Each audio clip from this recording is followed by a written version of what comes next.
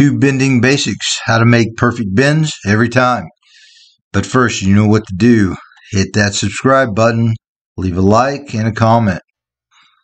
Okay, today we're going to be replicating this shape. Now this is 1 1/4 inch round tubing, and we are going to perfectly replicate this. How are we going to do that? Well, first we're going to start by making a radius gauge. And that's a tool used to measure the amount of material needed to make a bend. Once we have this, we can calculate it out, make perfect bends every time. Now this is a gauge that I have already fabricated, has green tape on the graduations with numbers, and that's just for a visual so you can understand it easier. Now this is the actual gauge that we're going to be using, and those graduations there are all in 1 inch increments. And once we have a radius gauge with whatever degree you're going to bend, you can fabricate pretty much anything.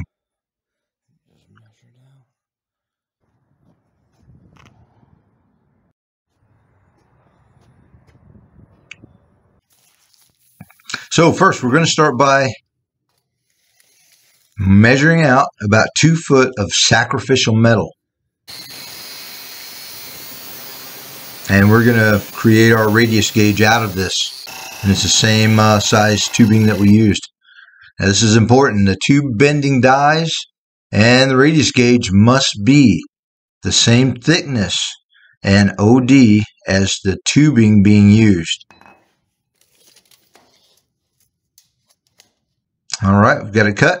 Now I'm laying out in 1 inch increments to the end of the tube. And today we're going to be using the Pro Tools 105 tubing bender. Now this formula works the same if you have a hydraulic or manual bender. Okay, we're going to set the machine to the start position. And we're confirming that we're using the 1 1/4 inch die with this follower, and that matches our tubing. Loading the tubing.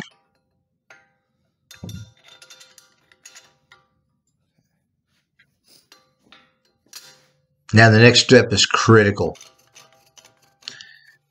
Every time we have to use the same reference point. That point can be anywhere that you choose. I'm choosing this point.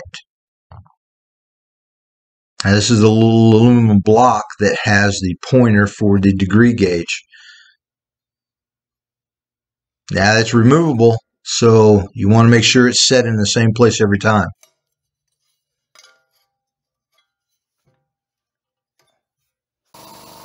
And now we're going to make our 90-degree bend.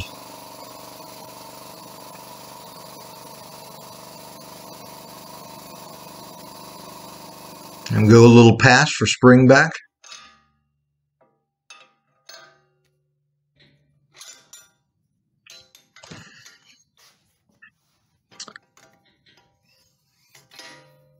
And there it is. Okay, now we're going to look for the start of the bend. That's our first step in calculating. Okay, there are 1 inch increments. Now you see the slight deformation there. That's the actual start of the bend. And we need to know that. Okay, so now we're going to measure, or we're going to count, let me say, from the end of the pipe, 1, 2, 3, 4, and about 3/4. So that's the amount of material needed to the start of the bend. 4 3/4 inches. Okay, now we're going to find the center of the bend. And we're going to count again. This is going to be the center.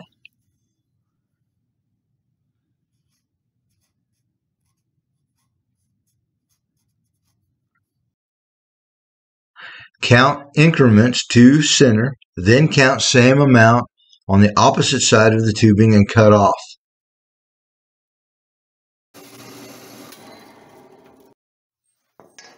And now we've fabricated a radius gauge. And remember, we're using 1-inch increments. 3, 4, 5, 6, 7, 8. 1, 2, 3, 4, 5, 6, 7, 8. So 8.5 on each side. That's center. Hey, now we can calculate our bends. Radius gauge finished. Now we can calculate a bend. Hey, I just said that. Here we go. Okay. Double checking it on the actual piece we're bending. And here's where the math comes in. 3, 4, 5, 6, 7, 8, 9, 10, 11, 12, 13, 14, 15, 16, 17. Now we know it takes 17 inches for this OD and tubing to create a 90-degree bend.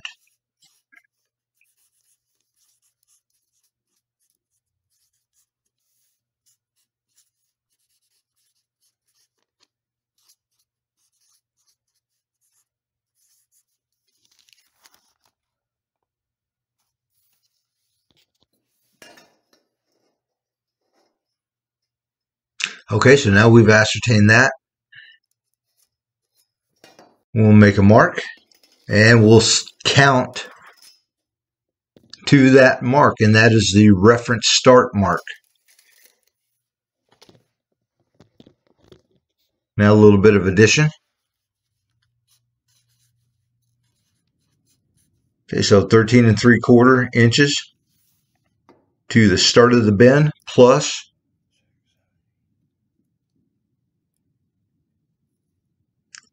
17 for the total amount of the bend.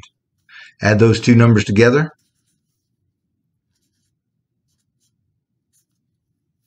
13 3/4 inches. Now measure 13 3/4 inches from the end of the tubing to make the first bend. We've set our mark, measure from the end of the tubing, loading. Now remember our reference point. And that's where we place our mark.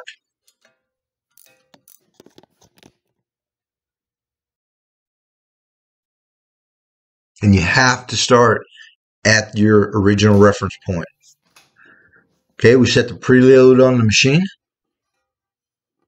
And we're going to go minus or negative about 3 for our spring back. And we're starting our bend.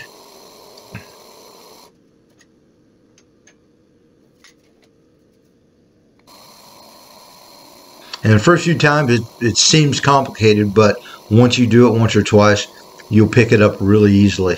Just follow the formula.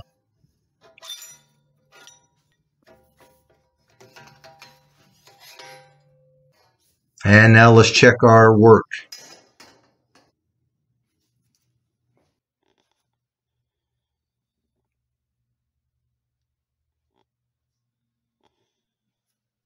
And it looks like the first bend is really accurate. Now we're going to make our second bend and finish this thing out.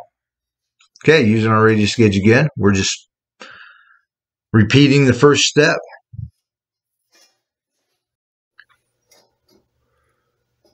Making a reference start mark.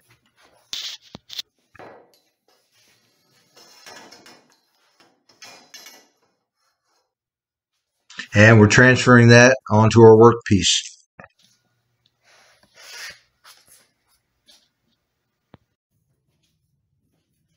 Okay, let's get this thing loaded.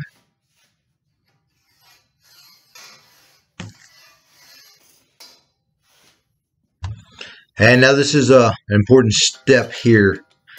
We're setting up everything the same way we did the last time, using our same reference start mark. But since we've already bent one side or performed a bend on one side of the tubing, set the preload.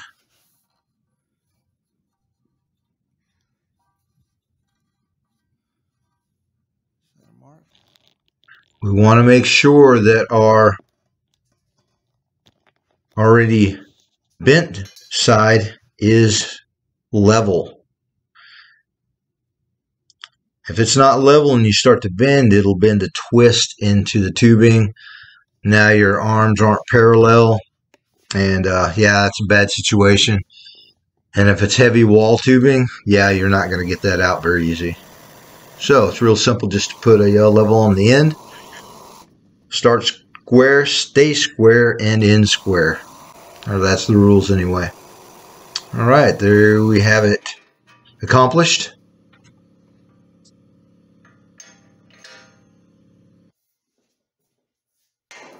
Now let's see what we have.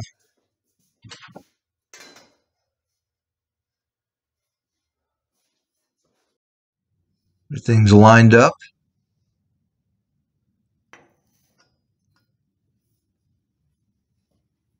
Now we'll just put a guide on all three sides.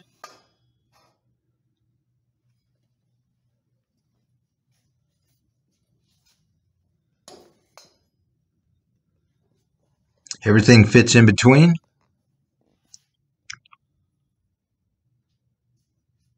Okay, now you might have noticed that the bend is actually slightly different than the original. And the reason for that is that was bent with a different centerline radius die. We've replicated this perfectly, but it's not going to have that same contour of bend unless it's accomplished with the same radius CLR die. Not a big deal at all. So we're going to get this thing cut off, and that's that.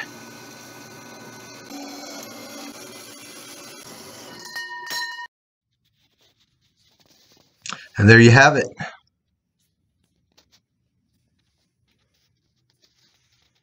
Create the radius gauge first. You can make any bend or angle or degree when bending tubing. Hey, and as always, thanks for watching.